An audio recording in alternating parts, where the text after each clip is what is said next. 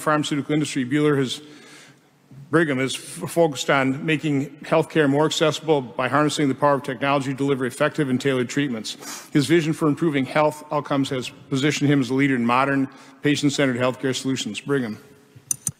Thank you for the introduction. I'll start with this. I have heard so many times the healthcare system's broke. The healthcare system's broke. And I want to be clear as day. The healthcare system's not broke. It's rigged. And we're the ones fitting the bill. If we look at what's happening in this country and we look at the chronic disease crisis that we're facing, and you peel back the layers to the onion, you realize that the cost is much more than the dollars and cents. And we could get into the dollars and cents. I could tell you that healthcare is the #1 budgetary concern for the federal government at 25%. It's in the top. It's the #1 budgetary concern for most states. It's the #1 reason for bankruptcy in our nation for individuals. But the costs are much more dire than that. They're paid in human lives, loved ones, friends, and family. As the brother of a victim to the opioid crisis, the son to a victim of the diabetes crisis, and a sibling to a victim of the mental health crisis, I can tell you that the stakes are not only real, but they're personal.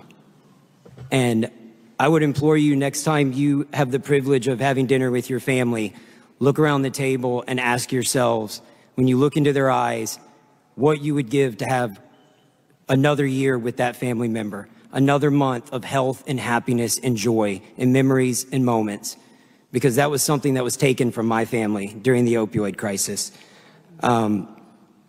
This is not a Republican issue. This is not a Democrat issue. This is a humanity issue. If we really truly want to address the chronic disease crisis in this country, we have to start by preventing these diseases from occurring in the first place. In medicine, we often say that to properly treat or prevent a chronic disease, we must first understand the root cause of that disease. I believe the same principle applies to business and politics.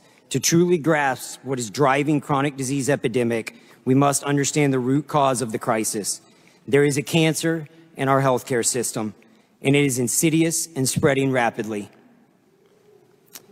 That cancer is big industry, a broken system fueled by corruption and collusion.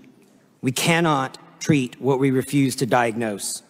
I have personally witnessed physicians unable to run necessary lab tests, unable to prescribe appropriate medications, unable to even perform investigations into their patients' conditions to uncover their root cause.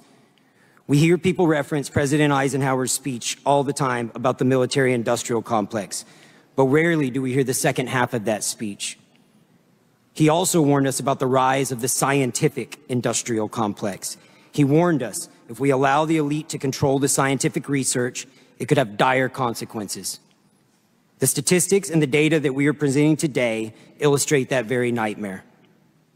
How is it that Americans are so chronically ill despite spending more on healthcare than any other nation?